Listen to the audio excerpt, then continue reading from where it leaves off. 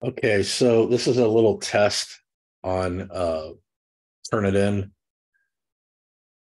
being able to recognize AI generated text. So I am currently in uh, Chat GPT 4, and I asked it to write a 3-page essay on Benjamin Franklin for middle school level. I don't think it grasped that I wanted it to be, for middle school students, but um, it wrote this. I'm not going to go through the whole thing of it writing it, but it wrote this, um, some headers, some introduction. It's not 3 pages. In fact, it was only like 1 1/4. So I saved that in a Word document and I turned it into Canvas and put it in as a test student. So it's saying, as far as Turnitin goes, as plagiarism, it got a green light. So I'm going to open up the speed grader here and we'll take a look at that.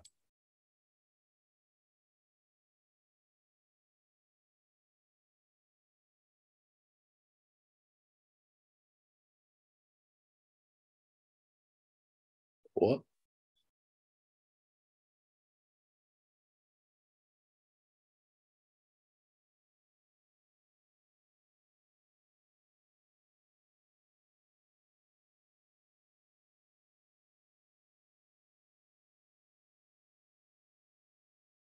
So here is the paper in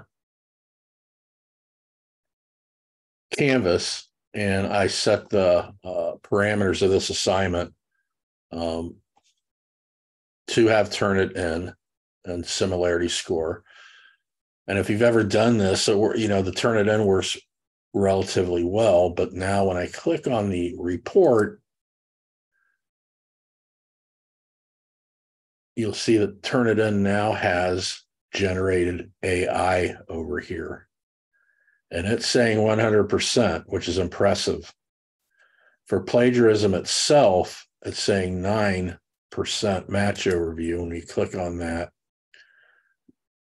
it's giving me things like this that, early to bed, early to rise makes a man healthy. I mean, that's common knowledge. I would not ever bother anybody about that and some of these other things. So, there's nothing here plagiarism wise that I would thank anybody for. However, that's this AI score that's saying 100%. So, Turnitin has hit the nail on the head, because it was 100% generated AI, and it totally found it. So when you click on that, it's everything except the headers is they're saying is generated AI, and there are it has disclaimers and stuff about this, but it's saying 100% of qualifying text of the submission has been determined to be generated by AI. The disclaimer says our A writing assessment is designed to help educators identify text that might be prepared by a generative AI tool. Our AI writing assessment may not always be accurate. It may misidentify both human and AI generated text. So it should not be used as sole basis for adverse actions against a student. It takes further scrutiny and human judgment in conjunction with the organization's application of its specific academic policies to determine whether any academic misconduct has occurred. So that's kind of like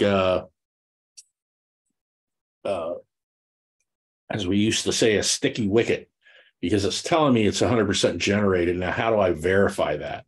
The only way I could verify it is, Turnitin is telling me that. So the fact that I did this little exercise to show that this actually works the question arises, what do I do to a student when I get 100% of this? So that's where we have to talk about policies and schools. I'm at the higher education level. So, I mean, is that an issue I need to bring up with my administrators? If I see this, I actually would. So if I saw 100% like this, I'm going to pretty much think this was totally accurate. And it's, it was an interesting little test, to say the least. So